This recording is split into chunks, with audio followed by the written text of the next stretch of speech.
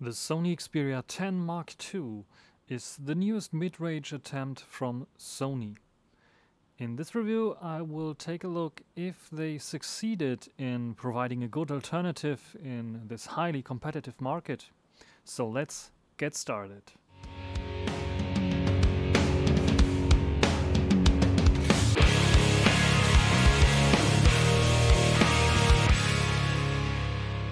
(21:9) is the aspect ratio that Sony introduced to last year's mid-ranger devices and also continues this year with this form factor. This time, however, Sony opted for an OLED display that comes with the stretched Full HD resolution at 60 Hz and offers brilliant colors, deep blacks, good contrast and okayish brightness. By default, the colors are a bit on the cold side, but you can luckily tweak it easily in the display settings. The display is protected by Gorilla Glass 6, so is the back. Instead of plastic, Sony added a glass back that looks shiny and premium, but also attracts fingerprints, at least on the black model. You can also see a triple lens camera setup on the top left corner, supported by a multicolor LED flash. For the camera, I created an extra camera review you can find on my channel, going into much more details about the setup.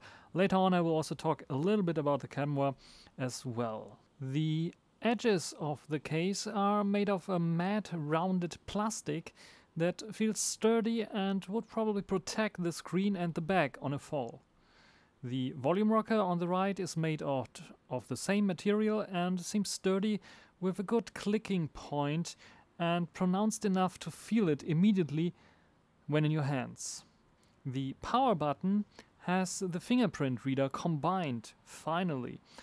This one comes also with a matte optical scanner that is able to quickly scan in fingerprints and unlock the device. The button is recessed a bit on the right side at the correct position for your right hand to land with your thumb upon when holding the device.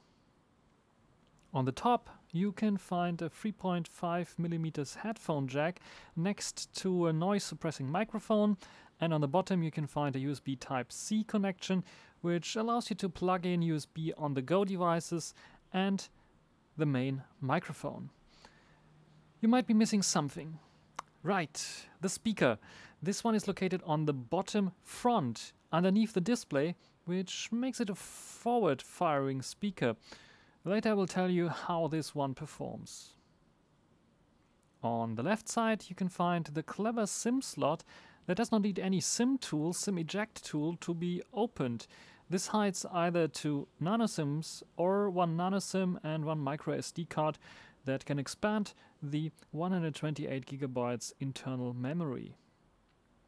In general, the device feels sturdy and also high quality, but the extremely light body is a bit of unusual for a high quality device. A premium lightweight device that fits your hand pretty good and with its smallish size won't be a big problem when it comes to handling the phone. The screen feels fine with small bezels left and right, at least the same size you would get on any other mid-range device. Bottom and top bezels, however, are a bit bigger, which is not strange for at least Sony, as they refuse to jump on the bandwagon of notches or hole punches in the screen.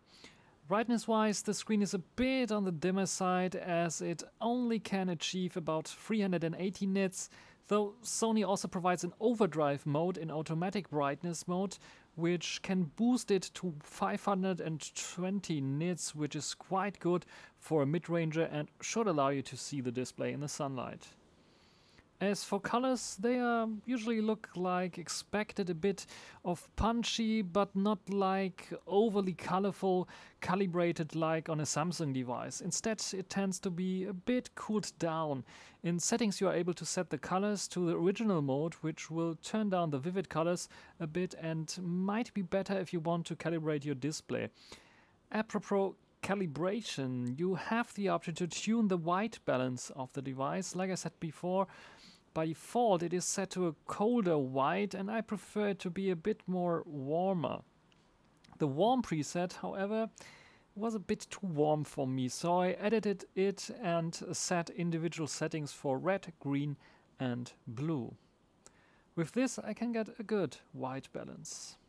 In its standard mode colors, it can also optimize the display for video usage and extend the contrast and color tones. This one becomes very obvious when watching YouTube videos or streaming Netflix. A dull image without video optimization becomes a very vivid and lively image. All in all, the display is really good. The customization helps you configuring the display accordingly to your liking, which is a good thing.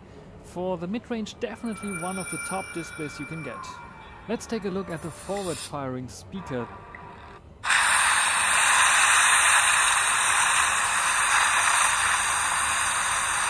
This one can get pretty loud and clear as it is facing the user most of the time, though the little speaker lacks a bit of bass and you have more fun listening to music or watching movies with the included headphones using the headphone jack. Here I have to say I'm really surprised by the good quality of the included Sony MH410C headphones. Granted, they look cheap and the materials used here are really cheap, with thin little cables that tangles around and likes to entangle itself, but the quality is really good. The built-in microphone also sounds pretty okay. This is now recording with the external microphone of the Sony Xperia 10 Mark II, the Sony MH410C. I always liked those cheap little Sony MH750 in-ear headphones, also cheap but very good sound. The MH410C come pretty close in terms of sound quality. Granted, the sound isolation is not as good, and so the MH1 or the MH750 always produce a better sound than those, but in general really good headphones. Don't judge the book by its cover, it's probably the saying that fits those the most. When it comes to video playback, Sony's display optimizations help a lot to improve the colors of videos and playing back Netflix or Amazon Prime videos or simple YouTube videos. Together with the good sharpness of the panel, Sony really has created a good media consumption device, especially for videos. The triple camera setup is a solid setup offered from Sony. Sony does not deliver something mind-blowing with the camera system of the Xperia 10 Mark II. It is a solid update to the Xperia 10 and a minor update to the Xperia 10 Plus, where it basically just adds the super wide-angle lens. The night mode is mostly a gimmick with limited improvements. You don't want to shoot pictures in the dark with this camera. You can still, but don't expect stellar results. Where Sony's mid-range camera solution can maybe compete with Samsung and co., the software is a big problem. Sony's auto mode is stagnating and has nothing to offer that improves the situation for point-and-shoot users. Granted, you get natural-looking photos with good sharpness, but hiding HDR in the manual mode only is a mistake. Sony delivers a typical mid-range device camera performance, but where other mid-range competitors like Xiaomi, Huawei and even Samsung improve, Sony seems to stagnate. Sony could still update the camera software to improve usability, but I fear we won't see any updates in that department. However, Sony delivers pretty consistent quality for all three lenses, something other manufacturers leave out in this price range.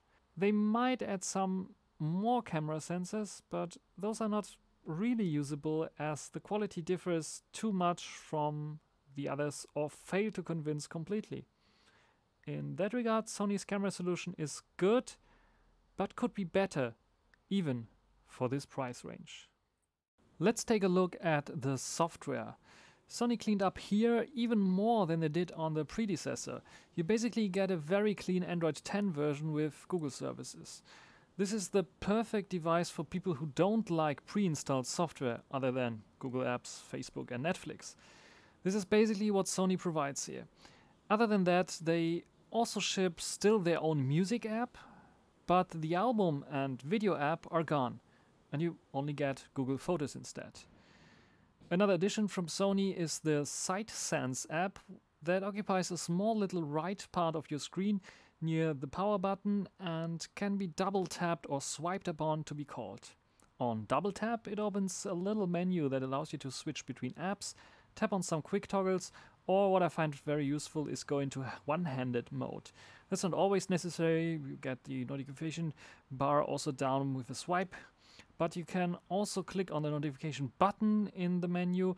But some apps like to put into action elements on the top of the screen, like Chrome for example, and there it makes a lot of sense to have a one-handed mode. Swiping on the Sight Sense opens up 21:9 multi-window feature, which allows you to select one app to run on the top and one to run on the bottom of the screen. It also saves you your last configuration.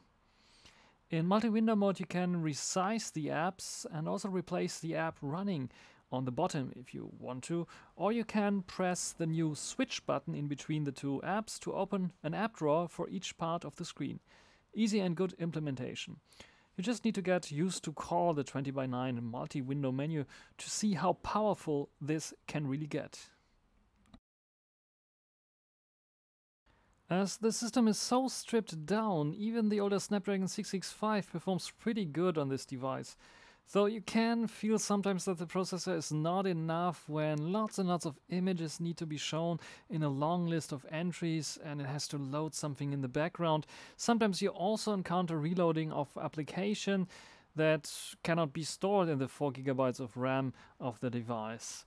Is that a major issue? No, not really, not for this mid-range device. It behaves well for what it is.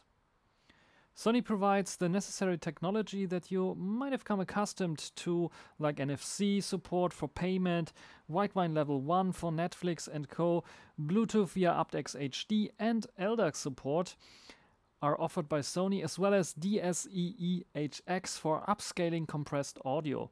That makes it a multimedia powerhouse, at least when it comes to audio and video playback.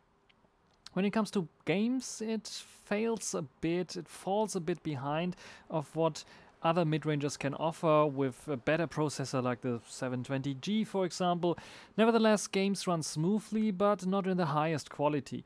They tend to run well in medium settings. It's clearly not a gamer's phone that need to have the best frame rates and graphics, but rather a phone for occasional gamers that can have fun also with 30 frames per second and non-high quality graphics. Sony usually provides regular security updates on their mid-range devices, which roll out every 3 months.